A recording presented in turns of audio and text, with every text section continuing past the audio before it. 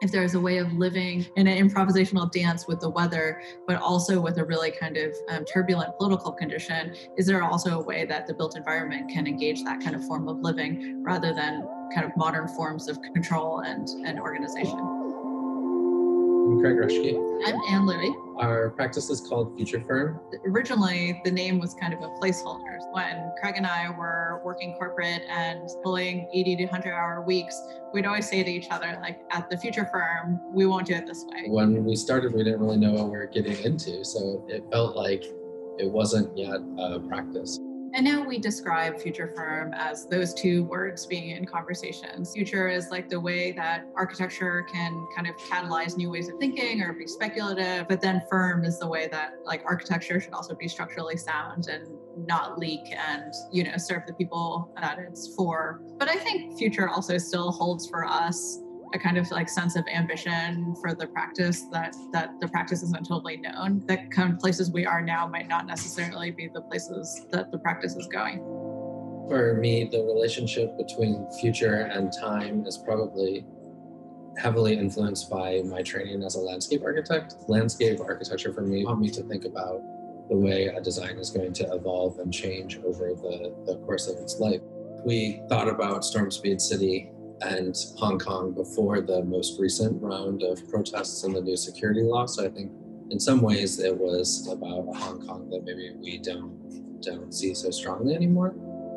For us, the idea was that if I invited you to my birthday party, instead of saying, come to my birthday party on next Saturday, I might say, come to my birthday party 3 sunny days from now. That we might start organizing our lives around the weather and the radar and the kind of fluctuations of that weather rather than rigid structure of the kind of standard days of the week. And if we do that, how does it change the city, the way that we have to communicate with one another, the architectures that we build or urban environments that we live in?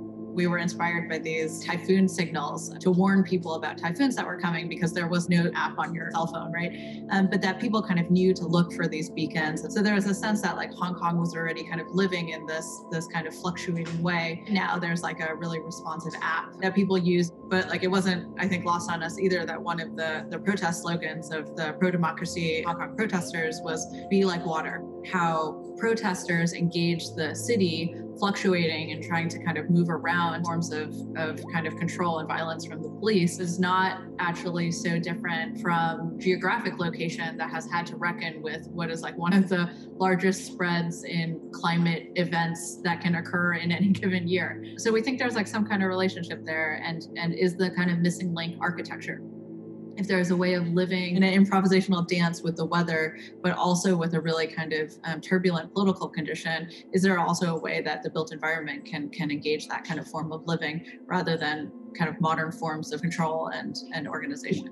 Is there too much architecture that is creating a fake climactic condition or weather condition around us that we're trying to maintain perfect weather all of the time, instead of embracing the changing and sometimes not perfect weather? There are many futures embedded in the kind of present moment. The future thinking in it, like when we were trying to make an image for this project, like we thought to ourselves, like, how do we get people to talk about or think about something that seems like really unglamorous? I think trying to imagine it not just as a kind of band-aid to an urgent need and be kind of from this position of like scarcity or kind of like ogling at poverty, but instead that it's like an opportunity for architects to think at scale, to work at scale, to serve the public in a different way. And that might be like kind of fun and messy and produce an environment that's different than what people think. There are many people who do things in garages in Chicago that is not park. So they run small businesses, sometimes legally, sometimes illegally. They have housing units, some of them legal, some of them illegal. They organize, they do CSAs, they have parties, they practice their bands. Like it's different in every neighborhood. What seemed important to us is that all this work was already happening, some of it illegally, but the zoning, building, and municipal code could be changed to accommodate that kind of life.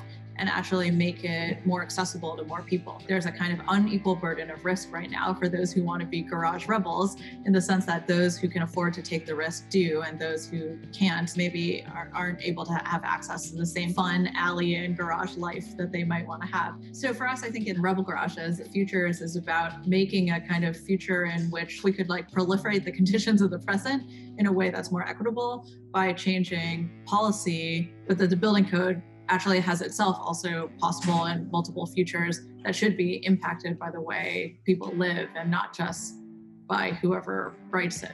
I think Rebel Garages imagines too a messier future for Chicago that we find really important. It's like the thing that Chicagoans keep trying to sweep under the rug, like that they want to use the zoning code to get rid of the auto mechanic shop in the alley, change the way that the density works within neighborhoods. And actually, I think there's a lot of people that look at the kind of garage side of their lots and think about this as like maybe the more vibrant and messy side of the city. And so for me, those kind of like little acts of future thinking are actually acts of resistance. And the way that architecture kind of helps them is like we can pull a permit to make that come true.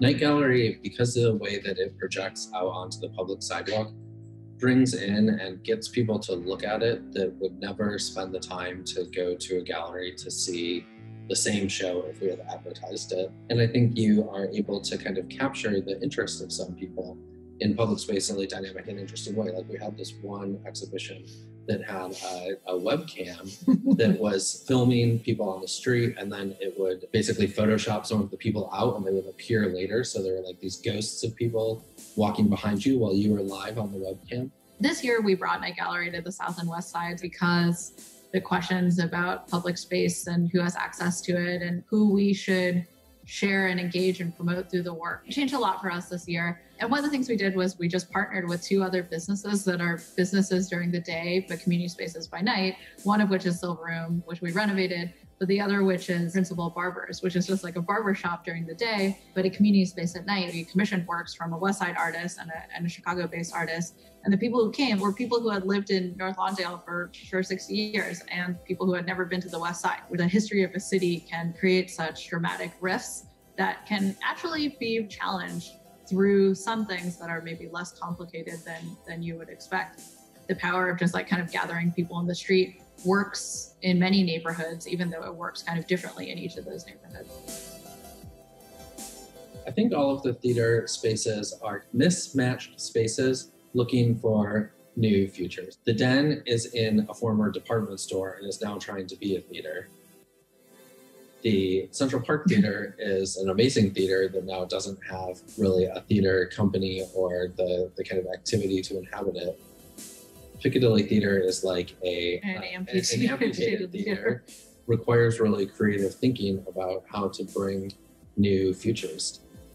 All the projects, what they have in common for me is that we believe in the possibility of spaces to evolve and serve different needs. One thing that we've heard from people who have reached out to us, they liked that our approach wasn't grounded in a certain aesthetic that sometimes like comes with conversations around scarcity. When we go to spaces that produce this sense of possibility that something amazing and weird could happen that you didn't previously anticipate, you can kind of just like know it and feel it. But we don't actually know yet like the recipe for recreating it, but it still feels like that's an intention we have and one that we think matches the interests of the people who we want to work with.